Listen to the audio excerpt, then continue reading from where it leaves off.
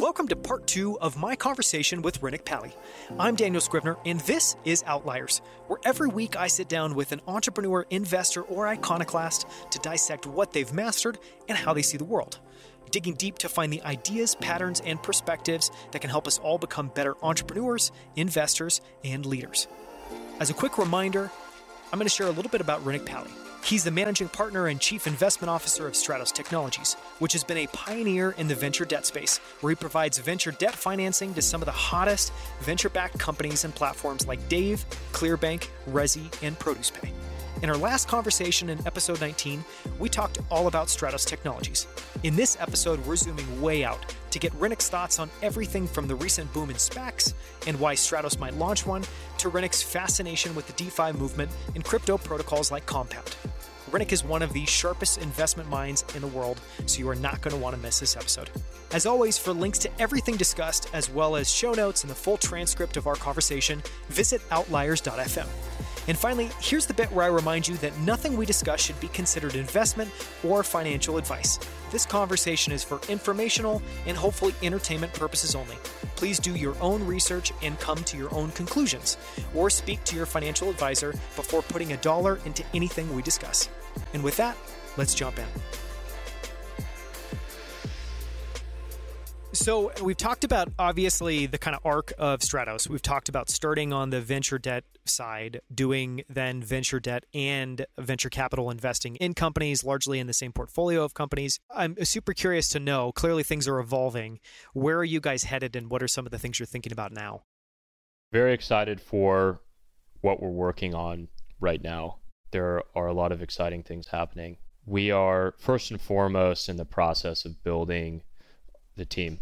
We have a lot of conversations ongoing with some really amazing people that we're very excited to bring on. That's the first thing that we're doing, because a lot of what we do is fairly labor intensive. And so having enough bandwidth to do everything right is obviously critical. Team is everything. So the two areas that are somewhat new to us, in that they're only a couple years old, one is later stage investing, and the other is crypto. And so when I think about later stage investing, one of the tools that I think is very interesting about that are SPACs. I think SPACs represent a lot of opportunity for companies, but also investors. And, I think that there's a lot of hype around that, because in some ways, I think that SPACs are the activist investing of the future. That will be the preferred vehicle, because it gives you at least the preferred vehicle for activist investing in tech. I think about it in the way of, how do you actually bring some capability to the business that they don't already have? And that's what every good venture investor does anyway. So there's nothing really new about that. It's just interesting to have the public platform to do that with. And I don't anticipate that being the core element of our strategy, but that's why I say that that's an interesting mechanism for value-added investing as opposed to activist investing in the tech world. Because otherwise, if a company is big and successful enough, it just goes regular way IPO, and the board never changes. And then you have these weird governance issues between the management and the shareholders, especially if the management is like the controlling shareholder. And I guess so far that's worked. Now, I think that's probably less of a feature than some people might argue that it is. The way that we anticipate adding value through a SPAC is saying, well, we see an opportunity to reconstitute the balance sheet here, and let's use the skills that we have, having done this for multiple private companies over our life, to help prepare the business to do that once they become public, but also drive down the cost of capital by being a public business. And so there's also a lot of fintech businesses in particular that have a very high cost of capital because they're private. But if they went public, it would change that completely. And it would be a lot of value creation in and of itself. And so I think there's going to be a lot of that. It's already starting to happen. Now, will it stay as frothy as it is? I don't know. But one interesting point I think to make about the frothiness of that market is, as an investor, if you study what it means to be an investor in a SPAC early on, you have a ton of optionality. That optionality enables people to get comfortable making a commitment to that SPAC with a much lower threshold of trust than would otherwise be required to commit, let's say, to a closed-end 10-year venture fund. Because if you're a SPAC investor and you don't approve the transaction, the de-SPACing, you can block it. But what's happening more commonly is people will approve the transaction but ask for their money back. It's a really interesting thing. Now, that's kind of a hedge fundy strategy. Why would you ask for your money back if you don't actually approve the transaction? But it reduces the barrier to actually raising capital to do what end up being very value accretive deals. But then also, it's something that the market clearly wants. The market wants access to a lot of these high growth tech companies, and it's been so long, they've been so starved from investing in these types of businesses, especially the retail investor, who is the guy who we've seen with the whole Robinhood fiasco, is the guy who gets left out. And so I think that's going to be a trend that continues. And from a GP's perspective, it's more interesting than a fund because you get to be more involved. Well, at the moment, if you look at my public equity portfolio, I have a lot of SPACs in that portfolio. And in my mind, I think one thing that hasn't been talked about that is pretty clear to me is from a retail investor, institutional investor, if you're basically a public market investor looking at SPACs, it's a really rare chance for you to almost make a LP fund commitment style investment where you're saying, who is the manager? What is their track record? Do I have belief that they'll be able to go and find a really interesting company and be able to bring them to market? There are, I think, just really amazing opportunities. A good example of that recently is the Oakmark SPAC that ended up being Hims and Hers, which is taken off. So I think that's interesting. Is it's the opportunity as a public market investor to make a manager bet as opposed to just a security bet. And then the other thing I would say just structurally is I think why we're seeing frothy valuations. My belief is that it's because we're seeing a lot of companies come to market that the latest generation of investors want to own. And they're comfortable owning at high market caps because they've been private for so long. I think Airbnb is a great example of that. I think DoorDash is a pretty great example of that. Hims and Hers is a good example of that. And then just the last piece that I think is really interesting is just from a trend perspective, historically, it's been true that most companies have gone public via an IPO. And you can almost think of that as like one launch pad that a company can use to go from private to public.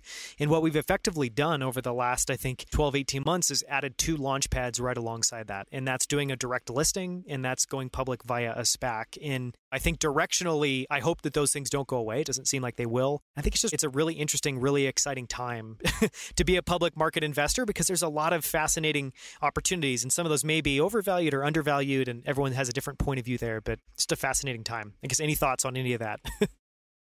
I completely agree. I think what you just said is true in that there's a whole generation of investors who want to be able to participate in businesses that have the growth profile that we're used to seeing in the private markets.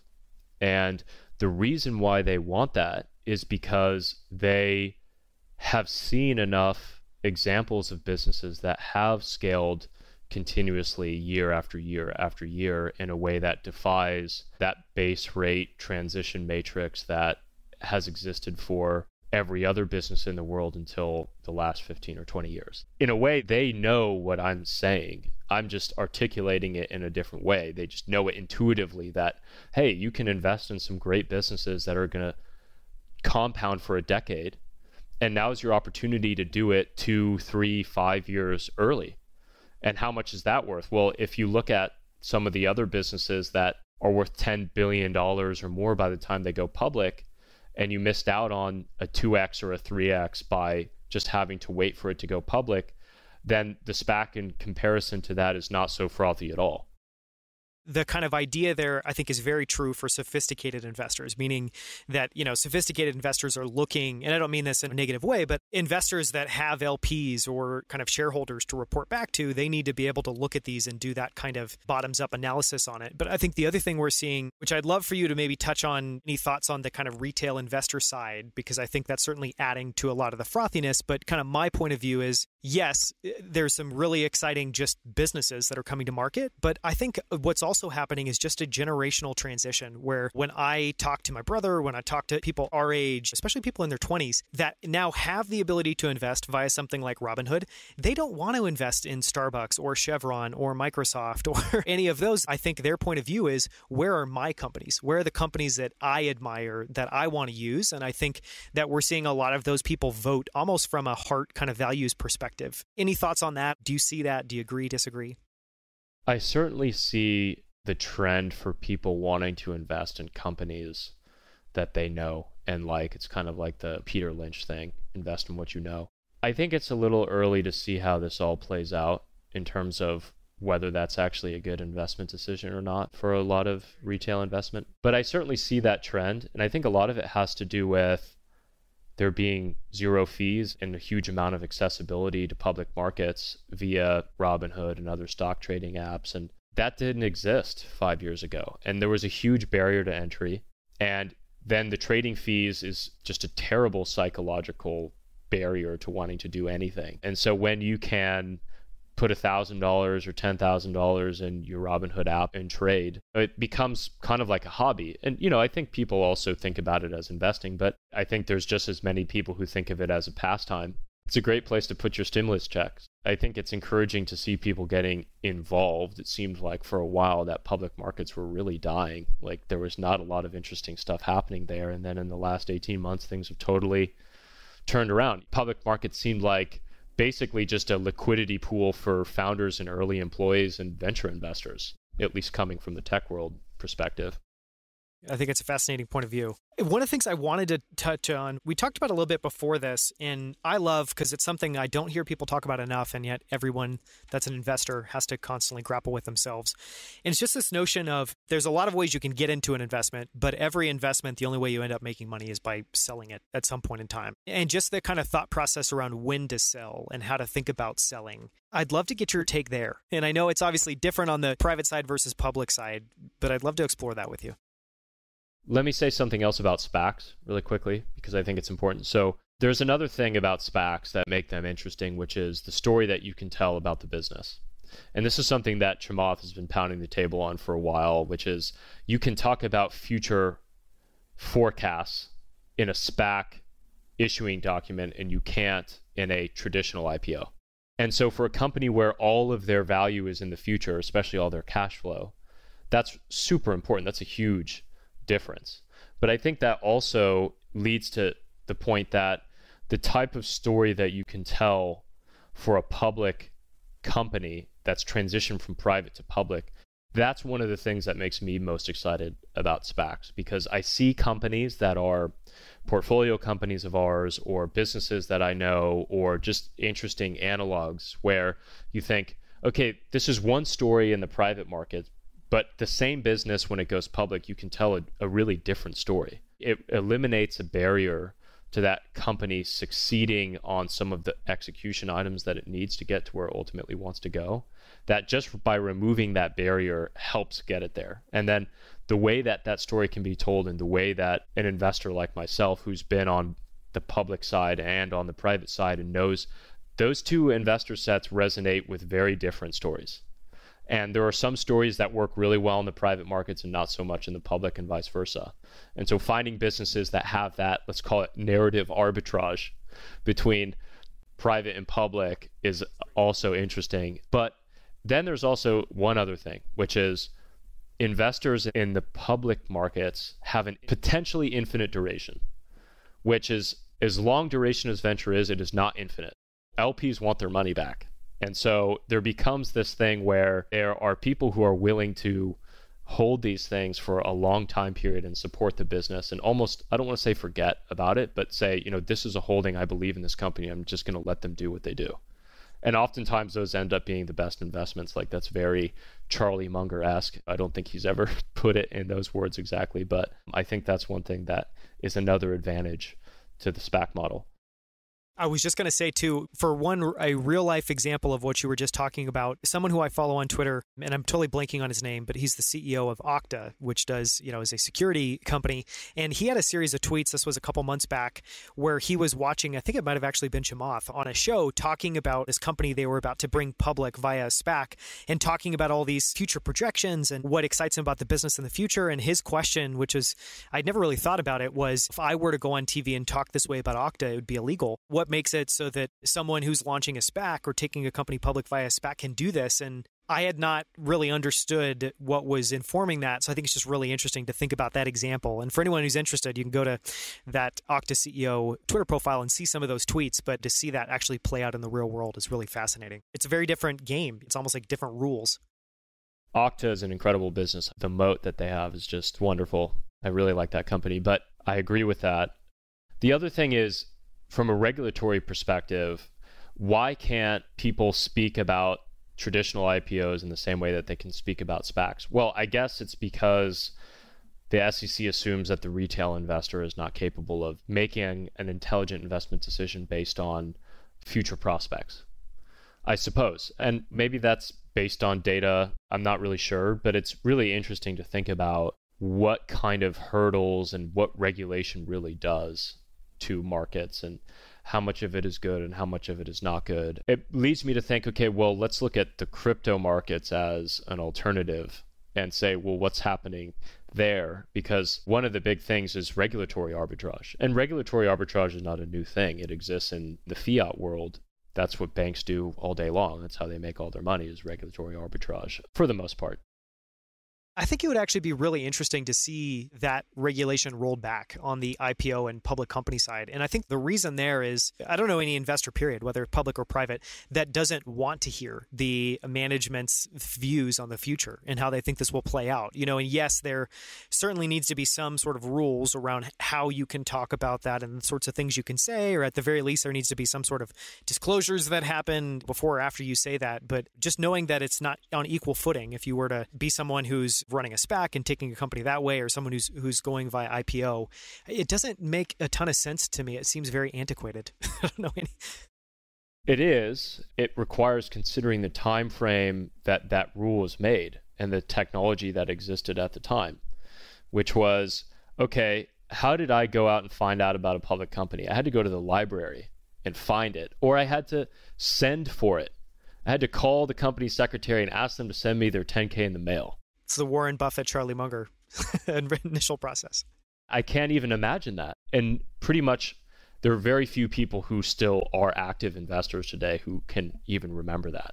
In that time period, I completely understand why that rule would make sense. It's an opportunity for fraud. As Charlie would say, it's a thieves' paradise. But it's different today. People have the ability to get the same information as every institutional investor, save from some alternative data like the stuff that Robinhood sells. But the same company produced information. And people know how to use Google. They use it for everything. I mean, why can't they go and see what the company is saying? And by the way, to write it in the 10K or S1 or S4 MDMA is not nearly as accessible as the CEO just going on YouTube or something, or even TikTok. And I think that would probably benefit a lot of people, and let the people decide what they want to invest in. But unfortunately, regulation is the slowest moving of all the things. And, you've got, on the other hand, technology, which is like this recursive thing where tech gets built on top of tech. And so it has an exponential function that doesn't really exist in regulation at all. So it's impossible for it to ever keep up. It's doomed for failure. Yeah, and just one other thing that's interesting is take some of the recent examples where you're seeing large groups of investors that are all sharing their ideas, their philosophies on investing on Reddit or other platforms. And, this happens every day all across the internet on all sorts of websites where investors are sharing their beliefs, their ideas about how these investments will play out. It just seems a little silly that that's totally fine. We can have that ad infinitum, but we can't have the CEO of the company be able to share their somewhat more informed or more grounded view on where things are going. It's a very well put dichotomy for sure. So let's talk about some of the stuff that you're interested in looking at in the crypto space. I've been involved in the crypto space for 4 years now. started out by the basics and trying to understand what Bitcoin is and why is it interesting, and then what is Ethereum, and then what are some of these other challenger blockchains, and then starting to see the protocols built on top of Ethereum. And that is where things start to get really interesting, in my opinion, because I had this thesis in like 2017 when I started investing in the space, and that's not early by any means. I'm not one of those guys saying I was buying Bitcoin at $2 in 2011 or whatever. I'm not trying to say I was early. I'm just saying this is when I was thinking about this thing, and had the view that, partially because of what I was doing in structured credit at the time, that, hey, there are a lot of really interesting capabilities that Ethereum has that will make it better than the existing fiat financial infrastructure. And in order for that to become true, there are going to need to be some very foundational Lego building blocks, so to speak, that have to be created. And so the first protocol I invested in is a company called Compound Finance, which is a money market protocol. It has been a great investment. Speaking of selling, unfortunately, because of the way that I invested in it, a lot of my tokens got sold when it listed, and so that was unfortunate. But a protocol just sits on top of Ethereum. It's like the application layer. So Ethereum is kind of the infrastructure. It's the way that everything interacts together, the way that you actually get these applications to work. It's sort of, if you want to think about it, like an operating system, but obviously it's a lot more complex than that. But it's a good analogy. And so the protocols are what enable you to do stuff. And so the compound finance protocols allows you to either lend or borrow a cryptocurrency, or generally a ERC20 token, and it creates a market there. So there's a lending interest rate that you can earn, and there's a borrowing interest rate that you can pay to borrow, and you have to collateralize yourself, so there's a very limited risk of loss.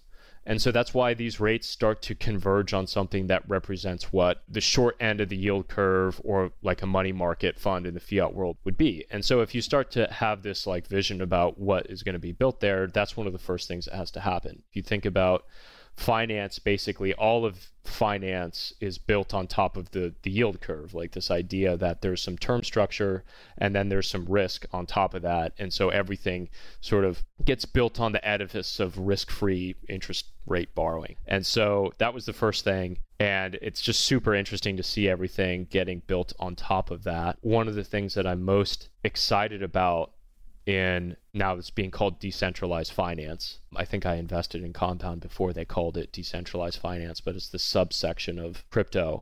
It's this thing called Uniswap, or an automated market maker, which if you had invested in that, you would have done extraordinarily well in a short time period. What it does is something that sounds so simple, but is so profound, which is every asset can be liquid. Every asset can be tradable. It doesn't necessarily mean that it's tradable at a price you're going to like, but you can get liquidity for a cost. And that does not exist really in the private markets. And when I say, could I go and I could sell my house today for a price? I probably couldn't trade it today, but I could probably get it done this week and I would hate the price. But that's not what I mean about automated market makers in crypto. I mean, everything is liquid, like you can sell it right now for a price that you may not like, which creates things, and you may actually like it. That's a function of how much liquidity there is in that particular thing and how many other people are holding it. And there's this whole other structure that exists to incentivize people to provide liquidity in these exotic left tail assets so that there is liquidity, which is a whole other incredible step change in incentives. Incentive design is everything. Charlie Munger is one of my heroes in life, and he says, show me the incentive and I'll show you the outcome. If there's one innovation in crypto, it's incentive structures that actually drive people to do things that benefit the whole. That is so huge. But these automated market makers create liquidity for the long tail. And so if everything is suddenly liquid, what happens there? What are the emergent results? And it's really interesting to me to start thinking about what all of those are. There's a protocol that I actually have helped create. I'm an investor and advisor to them. They're called Goldfinch, and they are creating an emerging markets credit pool in the crypto world. And what's so interesting about that is it sits on top of these other building blocks that I'm just talking about. So what are they doing? They're essentially using liquidity that exists in the crypto markets, of which there is a lot. Especially, there's a lot looking for yield. People who want to earn current cash flow, quote unquote, but it's really crypto returns by staking their liquidity and going out and lending it to emerging markets borrowers. I have experience lending to emerging markets borrowers out of our fund, and we don't do that anymore for the most part. And the reason is it is so hard. Just the mechanics of getting money offshore and getting it back and paying taxes and doing all this stuff, it's not worth it. Not unless you're doing huge deals, and even then, it's just not worth it. What they're able to do in this protocol in Goldfinch is just, it's a literal 10x improvement off what exists in the fiat world. And I think there's some VC who says, if you're really going to create something great, it has to be 10x better than the alternative. I think it's really hard to find things that are actually 10x better, but like this is actually 10x better. You can send money across the world to a borrower in minutes. They have the money, they can use it, they can send it back to you with really no headache. And then also the potential scale that is going to be created by that, by Goldfinch. And so I'm really interested in that. And there's a whole other component to it about how people underwrite loans and bring loans. And the short answer is there's a brilliant incentive structure that's been created to incentivize people to perform these various tasks with the protocol so that it can operate in a decentralized way. So there's not going to be 10 credit analysts there sitting there doing deals. There's going to be people that are crowdsourced from the crypto community doing this. And with the right incentives, you're going to get people who are really good at it. That's hard for people to accept, I think. That like, wow, there's someone that I don't know, that I don't trust, that's going to go out, is going to go out and do this, and they're going to do a good job. But if the incentive structure is right for that, it will happen. The last piece is, okay, well, let's say I wanted to invest my Ether that I have sitting around doing nothing, and I want to start earning yield. How can I do that? Well, one way I can do that is I can trade that for the token that Goldfinch is going to launch.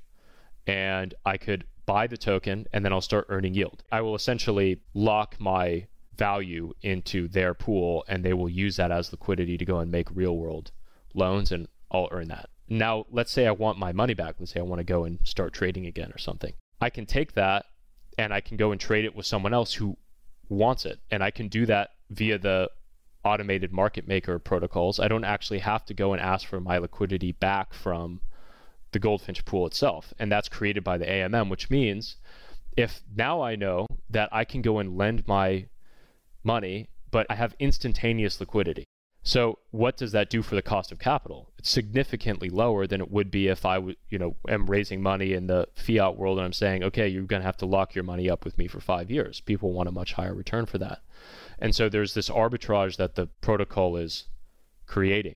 And then just to go down that rabbit hole one step further, there's an alternative, which is I can take my Ether, I can go and I can borrow against it in this compound finance money market protocol, and I can use what I borrowed against it to go put that into the Goldfinch protocol and earn yield on that. So I actually can continue to get my exposure to Ether if I have the long-term view that it's going to continue to go up in value, and then I can borrow against it, pay 2 or 3%, and then lend it at 12. So I've got this like crypto carry trade going on, and like all of this, by the way, has been created in a year. When I think about what's going to happen in the world and like where one of the most interesting spaces is, it's crypto, because this is an unstoppable force.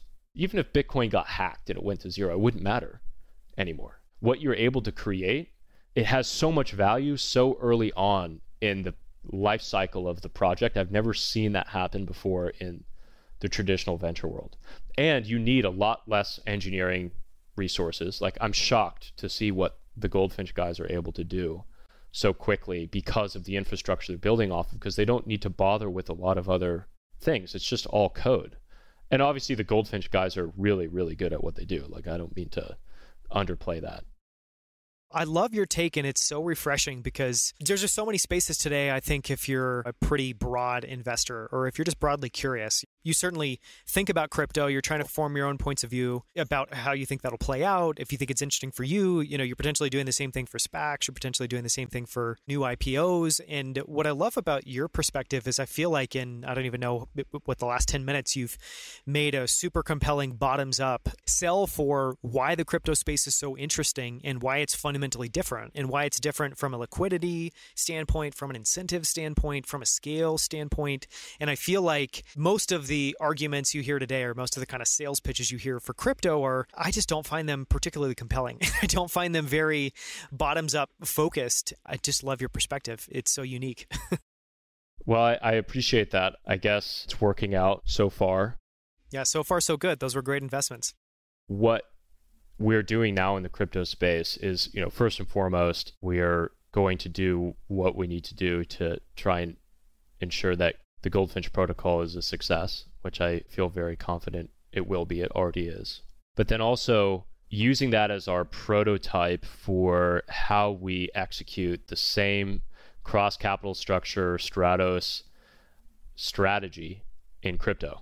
And interestingly, it translates perfectly in that there are a lot of projects that raise venture capital to get started, right? The engineers need to get paid. They need to be able to pay their cost of living and put the company together and start writing code so that they can go and launch a token. That early stage of the business of crypto and creating these application layer protocols is very similar to traditional seed stage Series A venture. And some of the big names are involved. There are some well-known funds that are involved. But what all the protocols need, and Goldfinch guys helped me recognize this firsthand, is also liquidity. If they're going to go out and they're going to try and become liquid early on, or they are going to have some insurance contracts, or they're going to go lending, or they're going to be market making, or whatever, they require some liquidity. And typically these protocols don't use equity for that. They sometimes use some equity, but oftentimes they need a lot more capital than what their equity would enable them to get. And so there's an opportunity to come in and be the liquidity provider as well as the equity investor and say, I'm going to help create this outcome for you, but also for myself as an owner of the protocol. You're going to help prop up a functional market. I think, to draw a little bit of a parallel, I would imagine working with someone like you to get that liquidity spun up is much, much, much better than how I've seen it happen otherwise. Is, a protocol literally just launches and it becomes the forces of the market that try to put together that liquidity, and it's typically a very bumpy ride. We're looking at that. It's something I'm very excited about because I just see so much value being created. And I guess you could say I'm a believer, but I don't really like that term because belief is something that comes from faith. It's not really faith that I have. It's just this fundamental view that this is better and it works. Yeah, the fundamentals, as you described them, all check out, and it makes a lot of sense. I'm curious, in your mind, is crypto, if we think about, I guess, Stratos, and maybe there's a bucket that's public, maybe there's a bucket that's private, is crypto a sub-bucket of one of those? Is it its own separate thing? I guess, how do you think about it structurally? It's best in its own bucket. The ultimate instance of Stratos is as a holding company that just does these things. If and when we get there, I don't know. But I think there's also something to be learned about the incentive structure of the crypto markets in thinking about how we do engage in crypto ourselves, which is perhaps the best model is to allow that market bootstrapping capability to be driven by a decentralized protocol itself. Maybe people in the crypto markets can choose which projects they want to have that protocol invest in and thereby bootstrap the liquidity, and then when it issues its governance token, that protocol itself is sort of like a holding company of governance tokens, and the collective can decide what to do with it. That's a thought. Does that work? It's hard to make the incentives work correctly, and it's not immediately actionable. I myself, although I started my life as an engineer, I'm not capable of building that myself, nor do I have the time, but would be an interesting thing to consider. But I think today it's just a traditional venture fund model that does this, albeit with a much shorter liquidity time frame, which I think is another huge benefit of crypto and all the other factors that we discussed about it.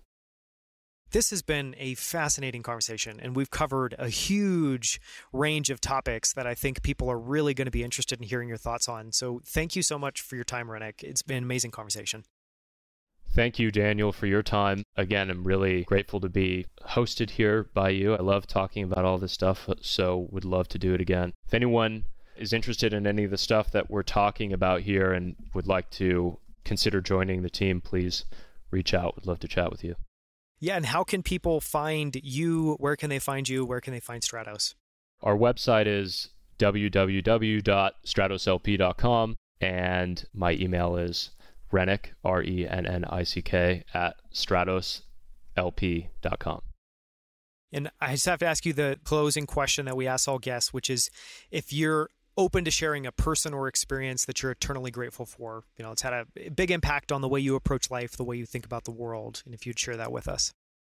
Oh man, that's a hard one to answer because I feel like I'm so lucky to be able to just have a conversation like this as part of my workday is so cool. One of the things that just occurs to me is just the fact that I was hired by Lou Sanders to go work for him after grad school. I didn't really have anything that would have distinguished me from a lot of other well-qualified candidates, and he took a chance on me, and I certainly would not be where I am right now if it wasn't for that. So I feel eternally grateful for that. I think about that often. I could say the same thing for my parents and my family and a lot of other people who've made an impact on my life. The one thing we can take away from that is just the importance of making bets on people where you see a ton of potential, but maybe you don't see a lot of other factors that would confirm that, and just the impact you can have on someone's life by making a bet on them. That's what investing comes down to in a lot of cases. I haven't talked about it a lot, but we're always making a bet on the founder and the team. That's a big component of how we make decisions, and it's something that drives the reflexivity that we've been talking about as well. So I feel fortunate to have been on the receiving end of a bet like that at one point in my life. And, all of our investors, and especially the guys who came in early, they are making bets on us as well. And so I'm really grateful for that too, and hope to do well for them over the long term as a result. I think it's going to work out just fine based off this conversation. So thank you so much, Rennick. Thank you. Until next time, thank you so much for tuning in. For show notes, including links to everything mentioned in this episode, visit danielscrivner.com. There you can also sign up for my weekly newsletter, where each week I send out a single email with all of the best quotes, themes, and ideas from the latest episode. To sign up for that, visit danielscrivner.com/email. Just one more thing before you take off. If you enjoyed this episode, please leave a quick review in iTunes or Apple Podcasts. Great reviews help us land great guests. So if you've enjoyed this episode, take 30 seconds to leave a short review. We would so appreciate it. Thank you so much.